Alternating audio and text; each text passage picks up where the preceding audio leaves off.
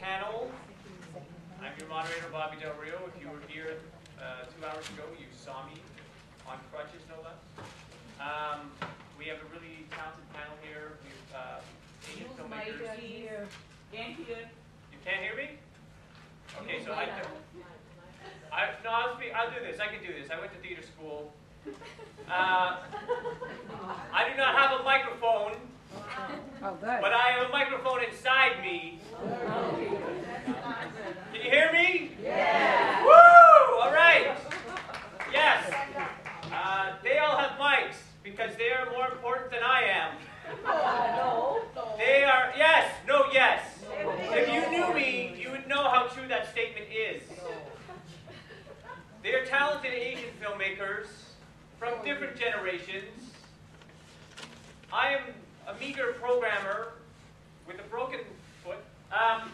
Okay, so we're gonna have a really interesting conversation talking about sort of different perspectives, different levels of experience, different generations, being an Asian filmmaker in Canada. So we'll just go starting from Faisal, and they'll introduce themselves, just tell you a little bit about the kind of work that they do. Okay, great to start. My name is Faisal Lutchmedial. I am a writer-director.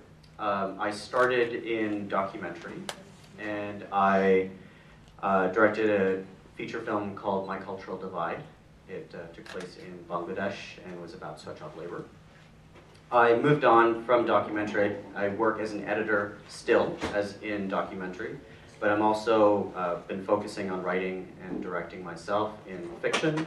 I have made several short films, won a Writers Guild Award, and then I also did a program called the Diversity Screenwriter Program that from CTV and the Writers Guild, and through that program won it and ended up writing, well, being a story editor on a show, a CTV show called The Listener for their season 4.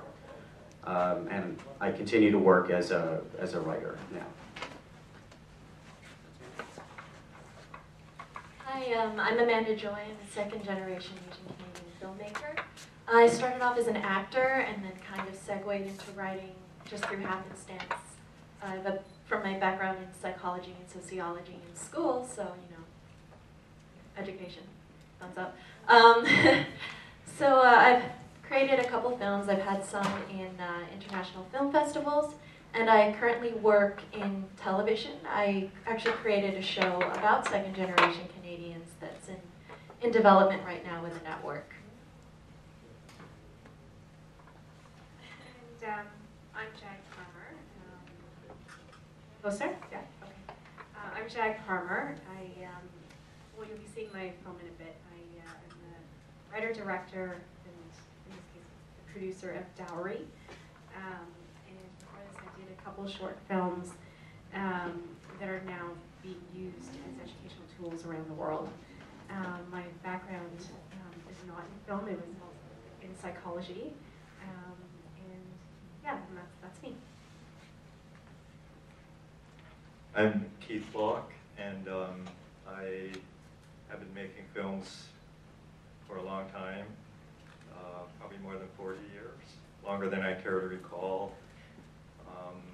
I guess when I was a teenager, a Super 8 film that I made won an award in Amsterdam, a UNESCO award, and then that kind of got me in the industry, and I did go to film school, and so I actually work in experimental films,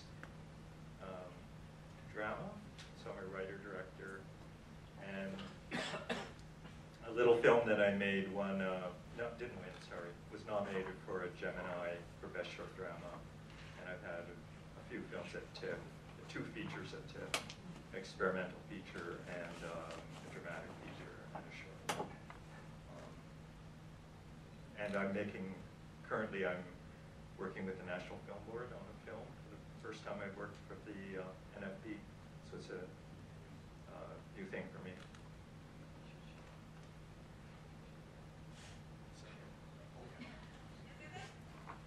I've decided I'm going to share the microphone. It's very significant to all of your lives. Okay, so Asian filmmaker. What's that like? Anyone? I think it's the same as being any filmmaker, but because we have such a specific background, it gives us the opportunity to create diverse stories and to bring a voice into the media that we don't normally see in the mainstream. I know from my experience as being second generation and being Asian Canadian, it's allowed me to tell stories that I feel are universal, that have universal themes, family and everything, but to bring that special flair from our community to it so that we can bring ourselves but also other audiences in as well. From my perspective, I agree with what Amanda was just saying. I think that it's important that we bring those things in. When I started my career, I mean, quite frankly, I was making awful films, and I had just gotten out of film school, and I was trying to find myself, more than just finding myself as a filmmaker, but as a person. And I think when I started focusing my art on work that was connected to something connected to my heritage, something connected to my background, I started to find that voice. So I think that was important for me. I think it's important for whether they come from a diverse background or Asian background or not, to figure out who they are as a human. And of course, that has a lot to do with who our parents are, who our grandparents are. Where do the stories that we heard when we were children, where do they come from? And that's my perspective. For me, I haven't been in film for a very long time. This is my first feature. And my experience is that it's a very passionate community. They want to be seen on screen. They want their issues shown. They want the dialogue. And my experience being on set and working with cast and crew, they all want to be involved. So far I've had a pretty good experience just being a filmmaker as a South Asian woman.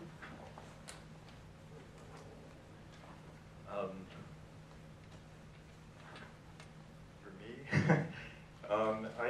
I'm going through a lot of changes. It's interesting to hear what Faisal said, because when I started, you know, I as a member of the Directors Guild, working on a feature film, I had my life threatened because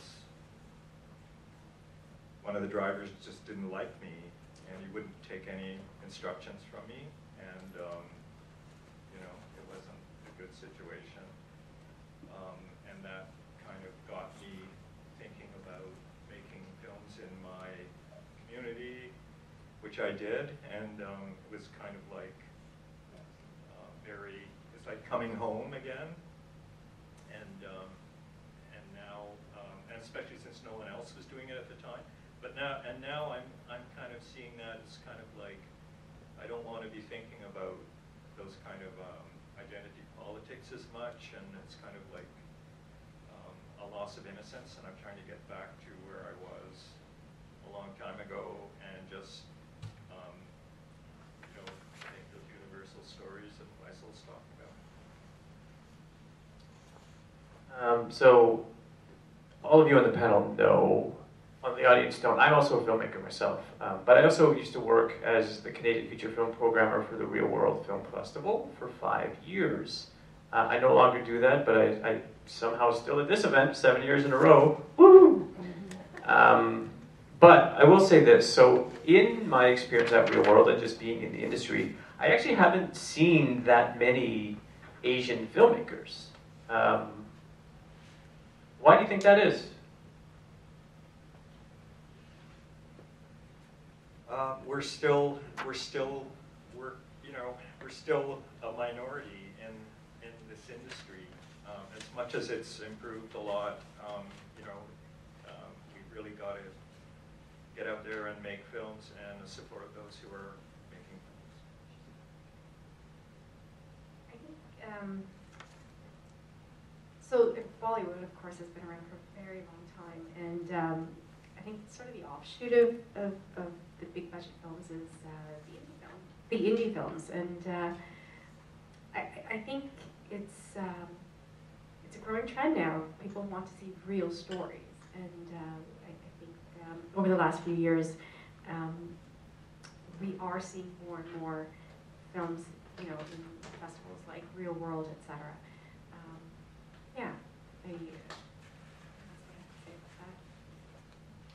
I think over the years, as the industry's been developing, there haven't been as many opportunities, and there's definitely been some structural hindrance on people from our community succeeding. But I think nowadays, I mean, it's certainly not perfect yet, but I think there's a lot more opportunity, especially in the age of YouTube, when people are able to make their own films in their houses for very little money. You are seeing a lot more diversity on screen, and seeing filmmakers and the film industry kind of embrace what they're seeing online, which is that people want to hear diverse, unique voices, no matter what color their skin is.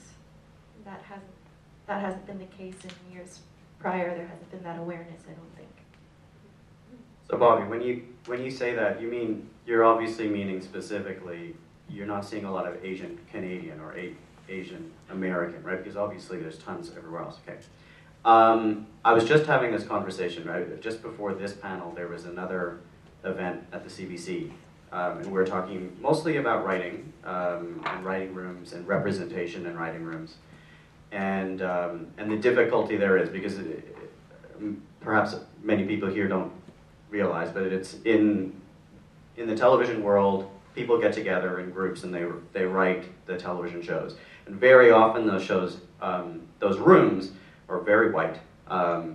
Very rarely do you see people of color, and there are women represented, but not enough. So it's a difficult thing, and it's a bit of like a seesaw in a way. There's just so few people on that on the top that are bringing in people of color or bringing in people from Asia, people from wherever, and women into those situations that it makes it difficult to find yourself in a place where you're actually making money. And as a result, because there's so few opportunities, I think that a lot of parents, let's say when their kids are saying, oh, I'd like to go to film school, or I would like to go to so-and-so, if they're a first-generation immigrant family, I think very often they'll be heavily dissuaded from doing that. And for good, I understand there's very good reasons for that, but that's what the fact of the matter is. So there's less people who are trying to do that job because it's hard and because there are barriers. I think that's why we're seeing less people doing it. Let's talk a little bit about the writing room issue. I'm glad you brought that up because it's something I definitely wanted to bring up. So for anyone who doesn't know, I mean, anecdotally, I would say 95% of all the television writers who are employed, definitely in Toronto, I think pretty much across Canada though, are Caucasian, which is, a little suspicious, I think, right? Because there's actually quite a lot of writers from multicultural backgrounds, and it's like the presence in these writing rooms, and these are the most lucrative writing jobs in the industry. There's so few opportunities that it just seems like it has to kind of be on purpose, right? Can we just talk about that a little bit?